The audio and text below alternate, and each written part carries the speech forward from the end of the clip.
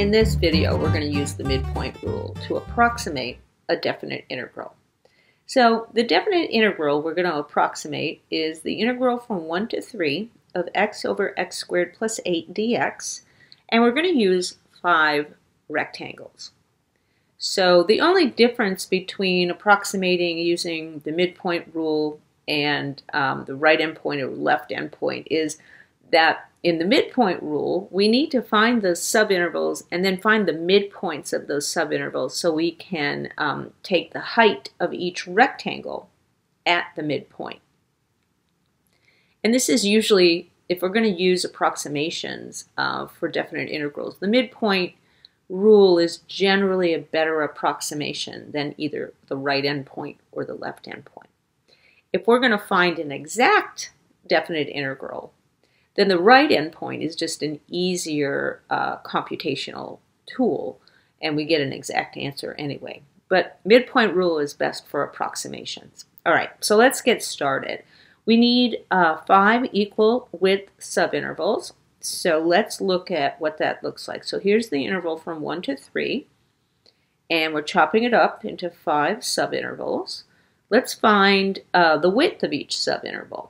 So delta x is the width of the big interval, 3 minus 1, divided by the number of subintervals we have. So it's going to be 2/5.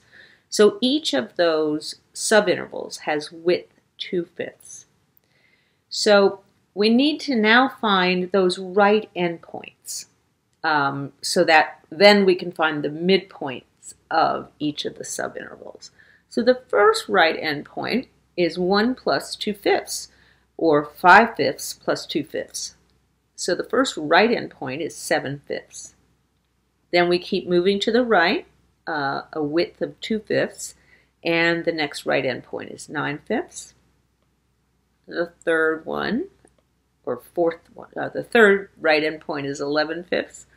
The fourth right endpoint is going to be 13/5, and then the last one has to be 15/5, or 3.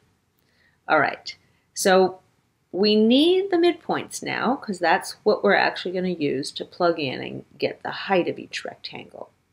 So the midpoints are written, we write xi bar for the ith midpoint. And so as we can see, the first one is going to be 6/5. The second one is halfway between 7/5 and 9/5, so that's 8/5. The third one is 10/5. The fourth one is 12/5. The last one is 14/5. So now we have our 5 midpoints. And so the midpoint rule says the definite integral from 1 to 3 of x over x squared plus 8 dx is approximately equal to the finite sum from 1 to 5 of the areas of these rectangles. So f of xi bar times delta x. And so now I'm going to write out the finite sum of all the f of xi bars, and I'm going to pull the delta x out using the distributive property. So the sum looks like this. 6/5 over 6/5 squared plus 8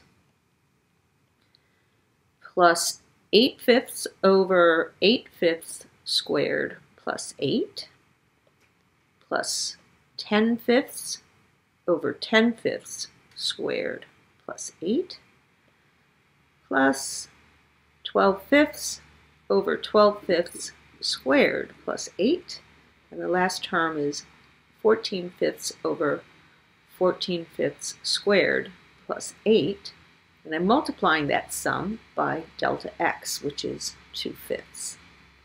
And now I have to compute a bunch of fractions, put it into a calculator. We're going to get an irrational number, and we chop it off at the 4th decimal place. Now we don't do any approximating on any of these fractions. So when you use your calculator, store each fraction that you get in your calculator. Store it in your calculator because it saves all the decimal places. Don't chop them off and add them together because you're rounding each time you chop something off. So after I add all these things together and I get my final answer. Then I chop it off at the 4th decimal place and I round it appropriately. I get 0.3186.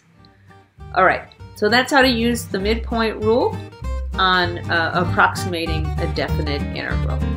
I'll see you in another video.